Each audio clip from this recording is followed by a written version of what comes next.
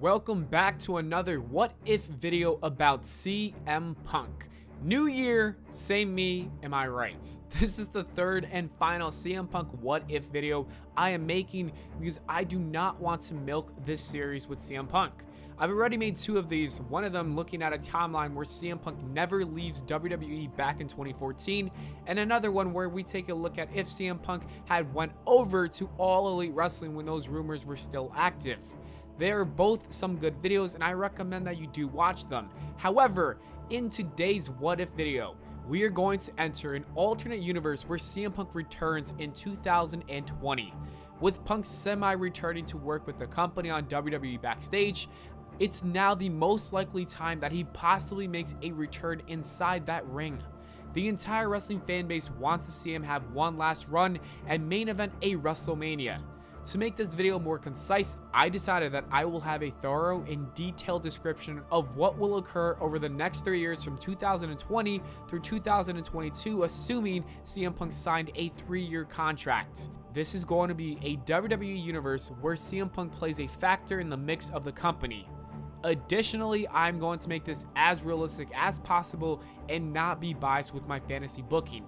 So if you aren't a fan of some of the things that are going to happen, do not blame me. Blame how WWE would most likely book his return. With all that being said, let's jump right into a timeline of CM Punk returning to in-ring action with WWE in 2020. The first year we are going to cover is obviously 2020, and let's jump right into the pay-per-view where CM Punk would probably make his epic return. Royal Rumble 2020, the Men's Royal Rumble match. A guaranteed chance at the main event match of WrestleMania 36 for either the Universal or WWE Championship. With WWE now spoiling almost every return by announcing it on WWE Backstage or Sports Illustrated revealing the news on Twitter, I think CM Punk is one of the few exceptions to this rule. He's the type of wrestler who wants to preserve the huge surprise return for the fans. Punk really loves entertaining the WWE audience. He even kept his WWE Backstage debut a secret, and that wasn't even that serious. I'd imagine he would be extra cautious with his actual in-ring return. Anyways, back to the Royal Rumble pay-per-view, the countdown for the number 30th entrant appears with the crowd excitedly counting down from 10 to 1, waiting to see who will be the last participant in this match. That's when they hear a static sound effect with the Cult of Personality playing right after. CM Punk would officially make his grand return at the pay-per-view where he would quit 6 years later at the Royal Rumble in 2014. This would probably result in one of the loudest pops in recent history. Obviously, CM Punk's going to win the entire thing to ensure that he will be at this year's WrestleMania in the main event. There will be a small percent of fans who don't agree that CM Punk should be victorious since he's been gone for so long, and it's better to build up someone like Aleister Black or Mustafa Ali, but I'm sorry, realistically speaking, if CM Punk agreed to make a return, WWE would make sure he wins the Rumble and is going to have the biggest match at WrestleMania. You could say goodbye to all the other plans that were made prior to his return. Throw them in the garbage. This comeback would completely shift everything. The next part of the road to WrestleMania is CM Punk announcing who he is choosing to wrestle on the next night on Raw. This would be the first promo CM Punk is cutting on a live show in 6 years, but that doesn't mean he will be rusty. He's still got it.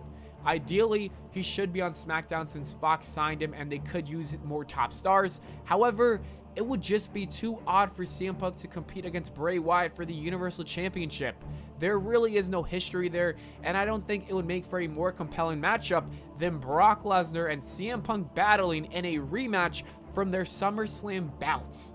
Also, CM Punk fighting for the prestigious WWE Championship sounds much better. Therefore, on that episode of Raw, CM Punk will announce that he will be wrestling Brock Lesnar in the main event of WrestleMania 36 for the WWE Championship. In terms of the storyline between Brock Lesnar and CM Punk, it's literally so easy and simple. CM Punk can come back to say that Brock Lesnar was a major part of the reason why he left the company. Lazy part-timers like him have been ruining the company from having a proper world champion, and they took away his opportunity at the spotlight, especially main eventing WrestleMania. Since Lesnar has been champion for basically the last 3 years, It's honestly one of the better storylines they could write on TV. CM Punk would probably drop a few more pipe bombs talking about how he is here to save WWE and get rid of the part-time champion. Paul Heyman could bring up the fact that he books the matches backstage and therefore he wants to raise the stakes and make this match the official main event of WrestleMania. Paul Heyman says that Brock Lesnar is going to show CM Punk the main reason why he never main evented a WrestleMania. It's because he doesn't have what it takes to be a top guy. They claim that he will choke when the pressure is on, the same way he did with The Undertaker at WrestleMania 29 and The Rock at the Royal Rumble in 2013. I don't know about you guys, but this could seriously be something special. Fast forward to WrestleMania, and CM Punk defeats Brock Lesnar in the main event, proving Paul Heyman, Brock Lesnar, and all of his haters wrong, getting his redemption and his main event he's desperately wanted. CM Punk is happy, the fans are happy, and most importantly, Vince McMahon is happy because he's making more money in the end. On the following nights, CM Punk would have a promo talking about his very special journey. He would get pretty emotional speaking about it, and the fans ultimately would give him a loud "you deserve it" chance. The celebration comes to an end when Seth Rollins and the Authors of Pain come down to the ring. Rollins would talk about how he had to carry this company while CM Punk just bitched and walked out. He tore his ACL and he put his body on the line every single night, while CM Punk just cried for 6 years and was handed a WrestleMania main event. These lines are shortly followed by a beatdown from the three men. Yes, you guessed it right, this is CM Punk's next feud right after Brock Lesnar.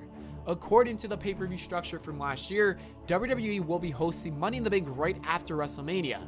Although I'm not a huge fan of this because I think it should happen a couple months later in June or July, it is what it is. Anyway, CM Punk versus Seth Rollins would be a great matchup for the pay-per-view, especially since Money in the Bank usually has top matches. Obviously, CM Punk would be victorious in this match, and he would not drop the championship so soon. Seth Rollins would get another rematch, which would be at Extreme Rules, where he would lose yet again. This is the last time we see Seth Rollins challenge CM Punk. Their feud is over. The WWE Champion needs a new opponent who is on Monday Night Raw, and that man is none other than AJ Styles. CM Punk versus AJ Styles would be one hell of a SummerSlam main event dream match. This feud could be similarly booked the same way that the Rollins feud was booked. Basically, the OC keep attacking CM Punk, and that's how they start their beef. There's also the dream match factor element to it. Everyone wanted to see these two square off inside a WWE ring, but AJ Styles came too late, but now they have the opportunity. At SummerSlam, there is no way that CM Punk would lose to an older AJ Styles who is probably in his last year with the company because he wants to retire young. CM Punk wins the match and remains as the WWE Champion. CM Punk and AJ Styles have one more match at Clash of Champions, but CM Punk still wins. He now needs a new WWE Championship feud up until Survivor Series, and Andrade would be absolutely perfect to fill up that role. After building up some wins and becoming the #1 contender, you could easily transition him into the WWE Championship picture. At Hell in a Cell, CM Punk and Andrade would battle it out inside the cell because they want to prevent any shenanigans with Zelina Vega, who kept interfering in the matches with CM Punk. CM Punk wins this match, but Andrade has a strong showing. The two are supposed to have another match at Crown Jewel, but CM Punk would probably refuse to go to Saudi Arabia. He's the type of guy to only do things he believes in, and he's super against stuff like that. Therefore, him and Andrade having a match on Raw the week before Crown Jewel with the championship on the line. CM Punk wins that and wraps up this feud. Now it is time for Survivor Series. Since CM Punk is the WWE Champion, he is going to be involved in the main event triple threat match with the Universal and NXT Champion. The Universal Champion would most likely be Roman Reigns, while Tommaso Ciampa is probably going to be the NXT Champ. In this triple threat match, Drew McIntyre would come out of nowhere and hit CM Punk with a Claymore kick, costing him the match and allowing Roman Reigns to get the pinfall. This sets up the next WWE Championship feud. Drew McIntyre is sick of CM Punk's return, and he wants an opportunity at that title. At TLC, Drew McIntyre and CM Punk have a ladder match, and in this ladder match, McIntyre handcuffs Punk's wrist to the ropes and retrieves the championship, becoming the WWE Champ. This is a special moment and will be the beginning of a dominant reign by Drew McIntyre, and that wraps up 2019. Now, let's cover what will happen in the new year of 2021. CM Punk will continue his feud with Drew McIntyre and officially have his rematch for the WWE Championship at the Royal Rumble, but ultimately he will come up short. The next pay-per-view is the Elimination Chamber, and CM Punk is a part of that match for the championship, but still fails to win back his championship title. Now it's WrestleMania 37 season, and he needs an opponent for the big pay-per-view. I think what WWE would want is one last match between CM Punk and his greatest foe, John Cena. These two had so many battles but never battled it out at WrestleMania. Therefore, a returning John Cena will face off against CM Punk in their last match ever together, and CM Punk would be victorious and get that one last rib. John Cena doesn't really need a win, and this would be a nice moment. Both of them would proceed to hug one another as they end their last chapter in their long feud. After wrestling a full year, I think CM Punk would request some time off and transition into a part-timer for the next 2 years on his contract. CM Punk doesn't want to take away the spotlight or championship opportunities from the younger generation. For the rest of the year, he would just have a match at Survivor Series and SummerSlam. As for SummerSlam, a dream match against Aleister Black would be perfect. A win over CM Punk for Black would help elevate him even more into superstardom. And at Survivor Series, he will just be a part of Team Raw in the traditional elimination tag team match. We are in the final year of CM Punk's contract in the year of 2022, and he is just wrestling at 2 more shows. We have him heading to wrestle inside of the Royal Rumble match, where he would obviously lose. And then he has 1 more WrestleMania match, and CM Punk's WrestleMania 38 match will be against Johnny Gargano, who's on Monday Night Raw. I personally think this match would be pretty epic and great, and it's a nice way of putting over one last talent, so Johnny Gargano does win this match. After this match, I don't really know what CM Punk would want to do. He would either be a full-time commentator, possibly re-sign another contract, or just retire and show up to WWE Backstage. Out of those 3 options, he'd probably just retire and go back to enjoying his simple life. CM Punk doesn't really need much. He's a pretty minimalistic person.